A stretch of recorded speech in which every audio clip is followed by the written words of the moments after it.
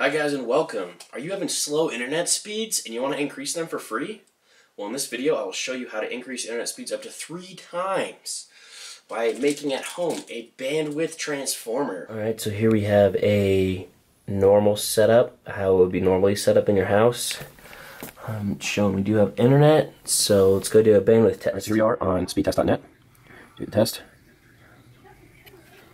It's testing the ping right now and download speed. Looks like it's hovering around 6.1, around 6.5 megabytes per second download speed, which is pretty good. Although I think for Comcast, I pay for it up to 50. So, and for upload speed, we're looking at around, wow, faster than my download speed. Interesting. 8.48 megabytes per second.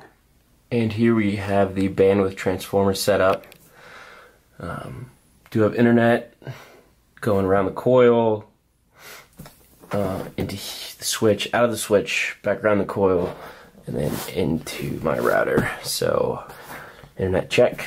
So let's go do a test. Let's test the ping. 31 milliseconds. Wow, look at that. Wow. A lot faster, almost 60 megabytes per second download speed. It's incredible. And now let's check the upload. So the upload is slower than before. That's really, it's weird, but download is way faster, so that's great, and it's free, so all with a couple Ethernet cables. So, to make this, here's the materials you need. First off, you need some sort of permeable metal object. I preferred a soda can, as you can see.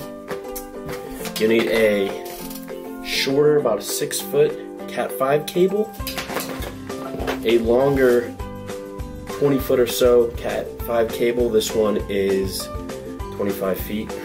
Anything will work as long as it's longer than the other one. You'll need a switch. This is a Linksys 5-port switch. And you'll obviously need your router. And to secure everything onto the permeable metal cylinder, you will need tape. Okay, so step 1, take your permeable metal object and your shorter 6-foot or so Cat5 cable, and you're going to wrap it around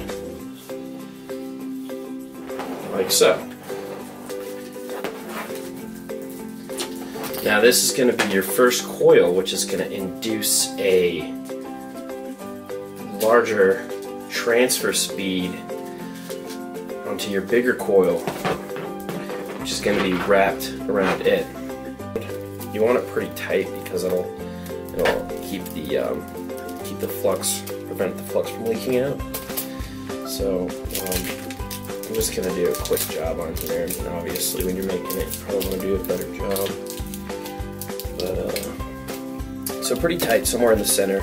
And now the can, it's pretty neat. What the can does is it keeps the flux from air, permeates, and it basically keeps the flux, the data transfer, spinning around, and use the right hand rule.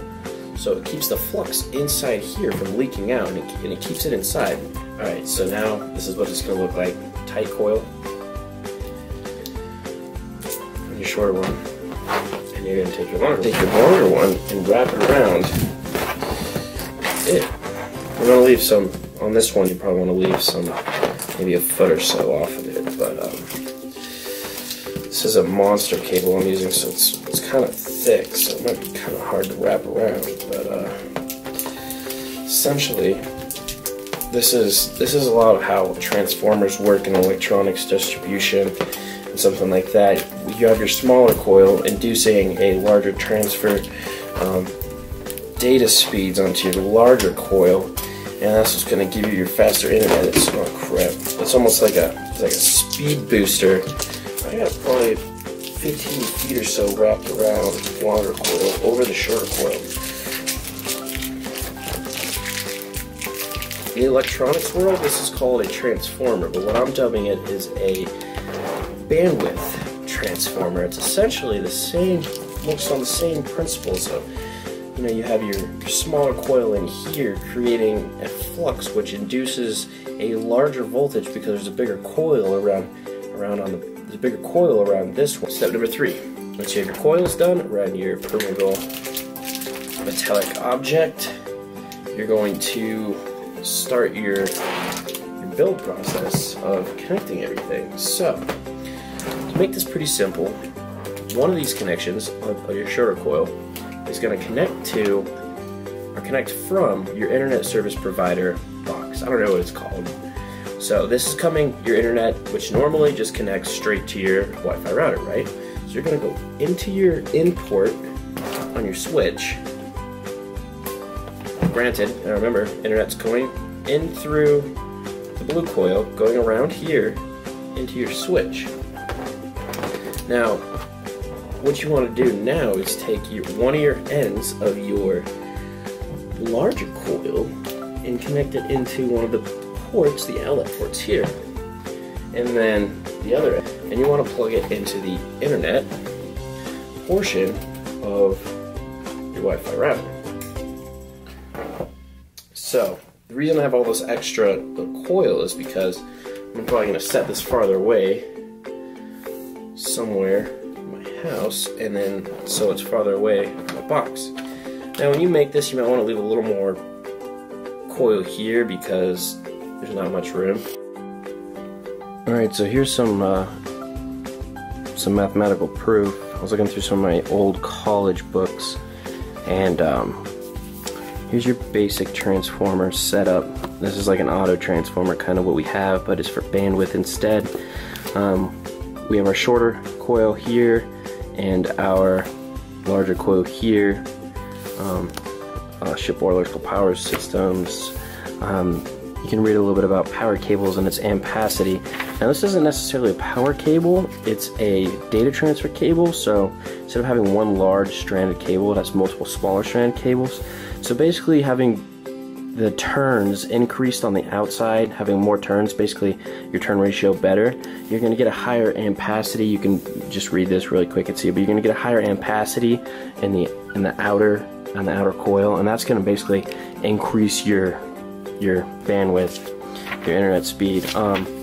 It further shows in here that you're going to get diminishing return if you go more than 3 turns when you're doing a bandwidth instead of just a normal transformer. So just keep it at a 3-to-1 turn ratio if possible. Alright, now I'm looking at my nuclear reactor engineering book. There's a little bit about electron flux for transformers. So basically this graph is showing that the more turns you have and the farther the turns are away from the inner turns, so the farther this cable is from this cable, you're going to get less of an ampacity gain versus if it's closer. So this is basically your distance from your center and your number of turns. So if you can, try to wrap it tighter than I did, but then again, this should work just fine.